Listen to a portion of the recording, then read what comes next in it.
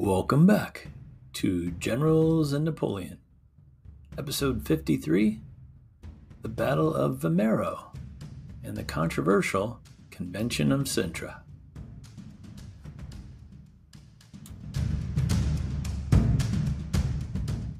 We have a very special guest because it is the anniversary of the Battle of Vimeiro, and we have our good friend Marcus Cribb joining once again. Hello, Marcus. Hello, and hello everyone. Thanks again for having me back. Yeah, my pleasure. I love your intro voice. It's way better than mine, I must say. I don't agree. I think we're introing up on each other. It's great. We're on our roll. We're raising each other's game. I like it.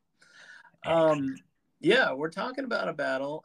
We just touched on the Battle of Rolica or Rolica a few days ago, and this is like part two of that battle, wouldn't you say?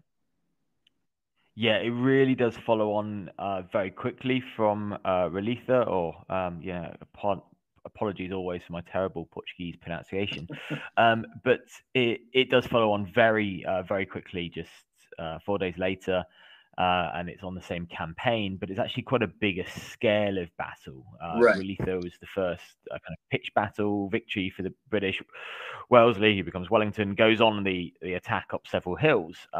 Vimeiro is very different in style and size as well. Okay.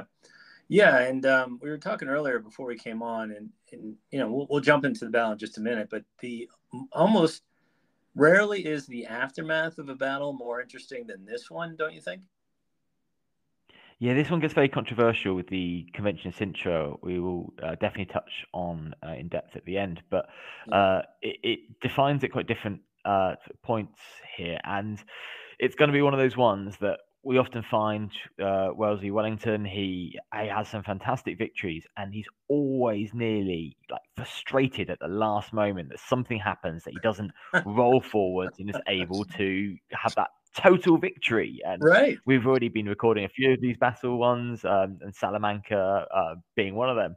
Yep. And he's just got that French rearguard action, and Vittoria we've talked about before, and there's some of the looting and bits like that. So this is another case that, and it's a bit more complicated, this one, but he doesn't get his total victory that he needs, and it's one of the reasons that the Peninsula War does drag on for quite a while. Indeed. Well, just to give my audience some background, the battle occurred August 21st, 1808. Vimeiro, I believe, is along the coastline of Portugal, correct? Yeah, it's actually very close to the coast. The sea, the shoreline is basically a stone's throw away. And the background to this is after, almost during and after Battle of Rolica, the British reinforcements are coming ashore. So the Royal Navy and transport ships have brought the army down from England and Ireland, and they're rowing ashore from those warships and transport ships. And there's actually a few cases that some of the ships are knocked over into the surf, and there's a few drowning, but they're kind of arriving, and it's really bolstering an expeditionary force into a proper army now, pushing up to about 15,000 men. Mm-hmm. And on the other side, we have one of Napoleon's best friends and oldest military buddies, General Junot, who's gathered about 14,000 French for this battle. Yeah, so just a few less than the British, though, but again, quite comparable armies.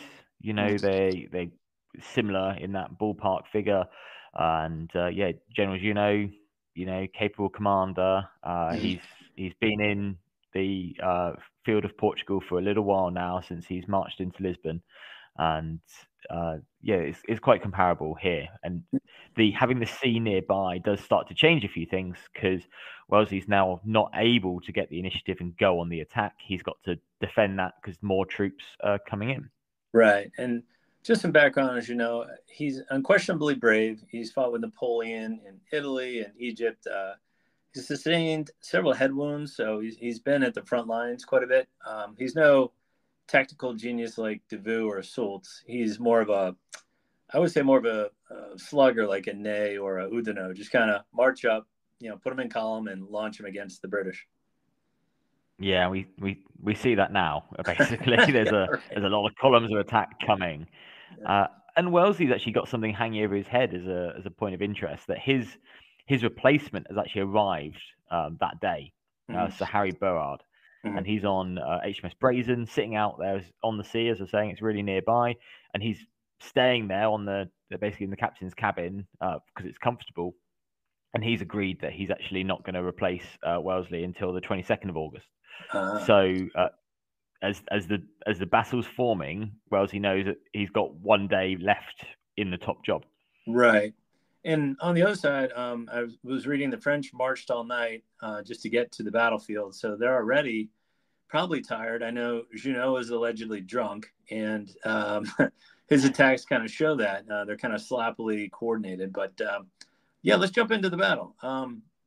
So I want to talk about, and it's very big in Napoleonic warfare, skirmishing and skirmishers. Can you kind of talk to us about what that is and why that's important? Absolutely, happily to.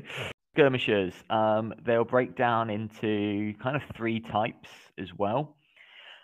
So you will have regiments of light troops, which in turn break down into 2 for the British and kind of 1 for the French and their allies. So you will have light infantry regiments, which are not actually a brand new thing. Many people think they are, and it doesn't just come from the American Revolution. It has been developed over time. It's always been tried and tested, and then kind of has a peak with certain armies, and then dives back down. But we certainly see some nations, especially some of the Germanic nations, keep a good amount of them.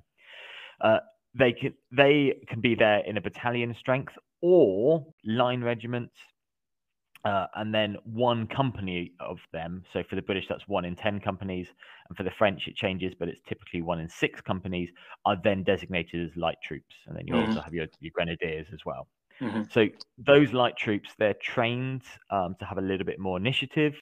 Yeah, so they were typically thought to be a bit shorter. And actually, the archive records have shown it's on average true, about an inch. But it's not a massive difference. The main thing is that actually they were picked for a level of intelligence as well, and that led to independent thinking. So they were trained to think for themselves, which is not typical, as you know. Right. So it was kind of like a shoot and scoot. There was no lines of firing lines. They were kind of moving around, taking shots where they could.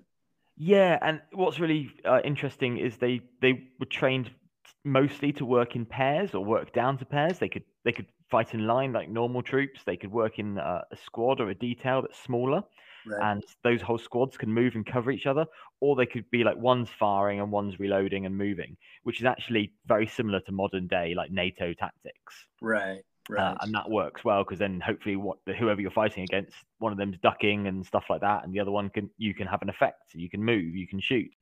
And I was reading about it. There's a great quote that I want to get in here, and it said, quote, to counter the French skirmishers, Brigadier General Fane detached 4 companies of riflemen, the 60th Regiment of Foot and the 95th Rifles. These outnumbered and outfought the French skirmishers, who fell back to the sides of the brigade column. Without their skirmishers in front of them, the French column blundered into the 945 men of the 50th Regiment at 100 yards or 91 meters. The British formed in a 2-deep line and opened fire. So I think usually when the French were countering, they were attacking the Prussians or Russians who kind of just stood in line and took it.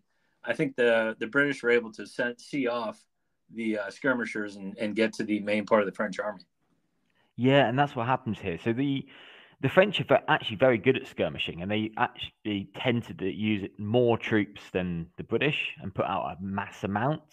And then you end up with a battle within a battle of the skirmishers, as if the British are defending a position and the French are coming on, the French skirmishers coming out, the British, it's sometimes depicted as a really loose, wavy line, but they'll be out there, they'll be trying to get round because that has a massive effect if they can get round the back or push forwards or push back. So you end up with a prequel to the main fighting. And one of the depictions I've best seen written was about the French column coming on with an angry swarm of bees around them, and that's the French skirmishers. What happens here is the British are able to force their skirmishers back. So then they're firing against the main body of the column, which instantly starts to cause disruption. You've got your officers and your NCOs at the front and the sides. If they're starting to be wounded and killed, then they've got less control over the body of men. And also it's things like morale's going to be affected because the column's being taking casualties. Right. And I think another interesting aspect that I want to mention is both commanders wanted to fight this battle as soon as possible because Junot was worried about the British linking up with Sir John Moore's army. And I think Wellington was worried about this Berard guy taking over his, like you said, he's being replaced. So I think they were both kind of in a rush to get this battle on. Yeah, there's a time element to this. Junot's met up with a secondary force here and under General Delaborde, who was at Rolica. Right. And Wellington is going to get replaced. He's only got this day. But he is waiting. He's not actually gone out and fought this battle. He's found a good position, and it's two long ridges. And both those ridges have got loads of walls and vineyards on them, so it will break up that French attacking column. Yeah. Let's talk about kind of what happens here. So, looks like it's just the attacking column, as usual, marching against the British line, and they're just beaten back, from what I can tell. Yeah, the shortest version of the answer, yes, that's absolutely what happens. They do. The French come on. They come on in column, and as you said, Junot's pushed them overnight, and they're getting quite tired. And the British skirmishers have quite an effect upon that as they go in. However, there's multiple columns of attack as they're coming up. It's not just the one. The British skirmishers have that, and then they pull all the way back in. Actually, some of the British positions, such as the 97th Queen's German Regiment and the 52nd Light Infantry, actually fall out onto the French flanks. So then they're having that effect there of firing onto multiple sides of the French attacking columns as they're coming in. And actually, this is followed up onto like Thomière's column with 50th Regiment coming afoot. And actually, men like General Delaborde are actually wounded at this point. So this is just actually the first of a few attacks, but Junot's separated his army out into multiple columns, and the first one's going in really under Delaborde, and that's pushed back. Yeah, and then I think Junot is either frustrated or, like I said before, drunk, and he just looks like sending in troops. It's like he's sending in reserves, and Wellington still has a reserve that he hasn't even used yet. So I think that kind of says it all. Like Junot's just throwing men against the wall and hoping they'll break through. Yeah, I mean, I think Junot's not had the experience of pushing against British troops, so he's expecting what happens. Many armies is the French are very good with their columns and their élan, their spirits, and they come in with the pas de charge and the rat-a-tat-tat and everyone chanting, and that body of men forces their way up, and that's not happening. And yeah, there's certainly notes of Junot's frustration. Right. Want to make a podcast? Spotify's got a platform that lets you make one super easily, then distribute it everywhere, and even earn money, all in one place for free. It's called Spotify for Podcasters, and here's how it works. Spotify for Podcasters lets you record and edit podcasts right from your phone or computer. So no matter what your setup is like, you can start creating today. Then you can distribute your podcast to Spotify and everywhere else podcasts are heard. Video podcasts are also available on Spotify. Yeah, just an interesting battle. It is, and he has to push in his reserves. So what he's done is he's actually grouped together lots of his grenadiers, and he's formed them up into regiments, and they're pushing now in. So he's committed them. So grenadiers are meant to be your tallest, toughest men, and he's holding them back, and they go in on a different ridge. The British reposition to meet the second attack. The skirmishers come in, and then the British artillery can fire down upon them. And what's worthy of note about Vimeiro is this is the first battle where shrapnel is fired. Oh, yes. Let's talk about good old General Shrapnel here. This is he was a British officer, and he came up with, instead of just regular cannonball, it was like an exploding shell, correct?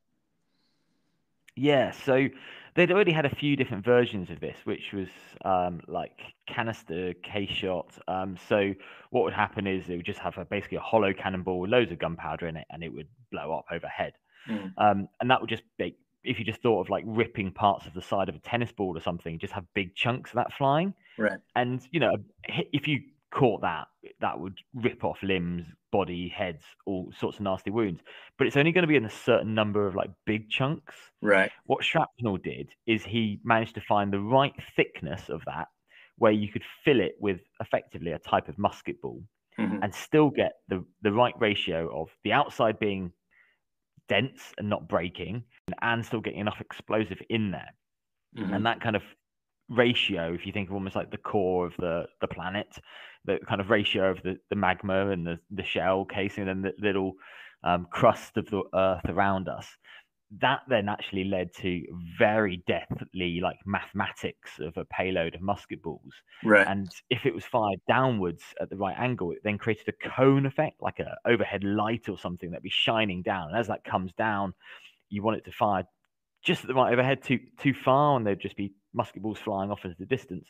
If it was on the downward trajectory, it would give a cone of death going down towards, and very effective against a column where men are packed densely together. Yeah, I just did an episode on General Foix, and he was, Yes. I think it was Orthez. He was behind his line of troops, but a shrapnel shell burst. It went over the line, but it burst overhead, and the shard like went down into his shoulder from overhead. Yeah, I mean, and that's the other thing. I was just listening to your 4-hour one the other day, and yeah, it creates that kind of uncertainty that you're expecting shot to come in against your front, and then it's Mhm. suddenly off in the rear or off to the sides, or Yeah. it's basically ignoring a lot of cover. You hide behind a wall. Actually, it's coming down pretty much straight overhead. It's like a top secret thing. We don't actually give it to our allies initially, Mhm. and certainly the French don't have it. They've still got they've still got a case shot, so they will have overhead explosions and things, but it's not having that same that the British have got. So it's cutting edge technology in 1809. Yeah, indeed, indeed. And so the battle's kind of raging. I know there's a flanking attack by Kellerman that's kind of seen off. And where is Berard? Is he off of his boat yet? Is he making his way to the battlefield to take credit for this victory? Towards Yeah, not till a bit later, okay. but he's not actually involved in the fighting on this. There's a second attack that goes in. There's a third attack that goes in, and Wellesley's managing that. He once the third attack fails, he sends his cavalry, men like the 20th Light Dragoons. Mhm. And actually, it's one of the other few times, apart from at Waterloo and Salamanca, apparently he starts taking his hat off and waving and getting quite jubilant. Mhm. And what I love about this cavalry charge is he's got a really small detachment of the Lisbon Mounted Police are attached to his army, and they go in. And in my head, I just have like, do you remember Due South on TV Yeah. with the Mounties? I've just Yeah. got them in my head, the Canadian Mounties, just going for it. Yeah. Yeah. So Yeah. they go in, they attack the French, they get counterattacked by the French dragoons, and then they manage to pull back in like with quite a daring escape. Mhm. Was the French really come in and hammer them. So there's in the middle of this all, you've got multiple attacks of columns, shrapnel now firing, skirmishers, but also cavalry on cavalry action. So this is not a big battle by all amounts, 15,000 men aside, give or take, but it's got all the elements of a kind of quite a classic Napoleonic battle here. Right. Right. Well, let's talk casualties real quick because I do want to touch on the Convention of Cintra. Mm. On the French side, looks like it's about 2,000 killed, wounded, captured, and 13 cannons lost. And the British side is very light, isn't it? Yeah, the British casualties, I think it's about 700 killed, wounded, and captured. So in that, a lot less. I think Yeah. it's kind of caused the French end up with a fourth attack and they come around a flank and the British maneuver to get that. So they've seen off multiple columns by this point. So they are doing a defensive action, which gives a bit of an advantage. They can use the cover. Their cannon are actually very well positioned, firing down a gentle slope. So yeah, the French casualties are quite substantial, and as they force back, they leave quite a few cannons behind. So yeah, 13 cannon there as well. Now, it could have been worse, right? I believe Berard calls a halt or something, or stops the pursuit, which I think Yeah, is yeah, madness. effectively. Yeah, the Berard kind of arrives basically right at the end of the battle, and goes, "Okay, it's now my command. Thank you very much, Arthur, for fighting the battle. Right, Um, I'll take over now." right. And that kind of, I've seen one of the quotes as being like muzzling Wellington, just as he wants to head up. He's got very light casualties. Right. As a point of note, I found that actually one of the Lisbon Mounted Police, a cadet, dies out of them all. Oh, Just to break down the casualties a bit. yeah. But Wellington gets pulled back at that moment, and this is his frustration that we see time and time again. I mentioned it about Salamanca and Vittoria, two of the big ones. Waterloo's a completely different kettle of fish because the casualties are very high. But he's kind of ready to go on, and Berard's like, "Well, I've just arrived properly. I'm now in command. I want to kind of take." And to be fair to him, he wants to take picture of the situation. Yeah. Fine, but the situation is follow on, release cavalry troops to that can double time, march forwards, and start capturing French units that are in disorganization. So Yeah. that doesn't happen, and Yeah. Berard, I think, should be a little bit berated for that. And actually, he is now replaced within 24 hours by Sir Hugh Dalrymple. So Yeah. it doesn't take long But the for a Berard big one is for 1, 2, 3 change. the Berard one is I kind of understand. Like he hasn't been there all day, so maybe he's a little bit worried that the French have a reserve and they're walking into a trap. But if he wasn't there all day, so for him to show up, take command, and say, "Ah, we're not doing a pursuit," I just find that somewhat ludicrous. But yeah, and Yeah, then Dalrymple shows up, who takes over. It's just strange. I don't know what happened with this chain of command here. No, I think it's the quick changeover. Wellesley, Berard, and Dalrymple, by having it in quick succession in like kind of 24 hours, 3 different commanders, it creates that uncertainty of not wanting to do anything too drastic if I was being kind to them. But I definitely think Berard and Dalrymple went down the wrong course of action. Mm-hmm. And then they, call the Convention of Cintra, if you want to Yeah, segue into that nicely. yeah, It takes a bit of a turn, doesn't it? yeah. Let's talk about the diplomacy here and I guess the peace treaty. The French are decisively beaten. There's no escape, so they enter into treating with the British, and they send General Kellerman, who's the son of the Marshal Kellerman, smart guy, very good cavalry leader. And who's he meeting with? The 3 generals? He meets with 3 generals, but it's being led by Dalrymple here for the British. Now, and I know this is very European, but I guess the language of negotiations or diplomacy is French, but they don't know that General Kellerman can also speak English, correct? Yeah, so I think we end up with a strange moment here that Dalrymple to his subordinates, which includes a whole host, but includes Wellesley, includes Berard. They kind of take off to the side and they start talking openly in English, and Kellerman basically can just openly eavesdrop to them. And quite smart to him is he doesn't let on that he can speak English, and he had no reason to. So he just kind of sits there and be like, "Yeah, you have your quiet moment in the corner, but I'm basically just listening in to the whole conversation." And then the treaty that's written and agreed upon, even with Kellerman's inside knowledge, there is just unbelievably in favor of him. Almost a victory to the French. Right. All right. Well, let's go over that because then we can talk about how ridiculous it is. So the French they surrender. They surrender their army, but they get to return to France with all of their loot, all of their equipment and guns, basically everything they came into Portugal with, correct? Yeah, but it gets worse. So not only are all the troops returning to France, not only are they taking all of the loot that they've stolen from the Portuguese, but they agree that the Royal Navy is going to transport them back to France. Right. Without a parole of 1 year or anything like that. No, yeah. So normally there's like an agreement that they won't fight for a year, or they might exchange some officers as a kind of an assurance as there. But it's basically like, oh, we'll give you a taxi ride home. So And I and read that like within a week, those same soldiers were marching back into Spain.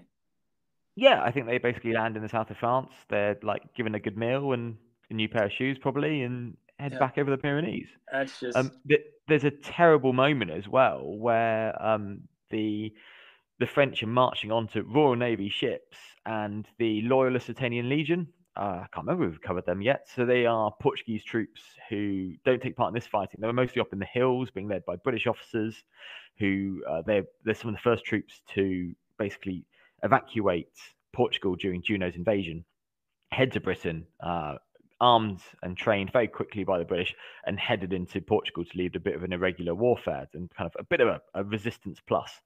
They guard the port against the Portuguese. So there's Portuguese troops making sure the Portuguese don't start to lynch the French as they see the French marching, with knapsacks full of silver, paintings, stolen right, items. right. In my head, you can imagine someone saying like, "Well, that's my candlestick. I want it Yeah, back." you that's know, our gold and jewels that you're taking. Yeah, yeah, yeah. So that's how just ridiculous it gets. yeah, Convention of Cintra is a very poorly written document. So for those reasons, Dalrymple, Burrard, and Wellesley are recalled to Britain to explain the Convention of Cintra. yeah. And you make a good point in your blog on dukeofwellington.org. By the time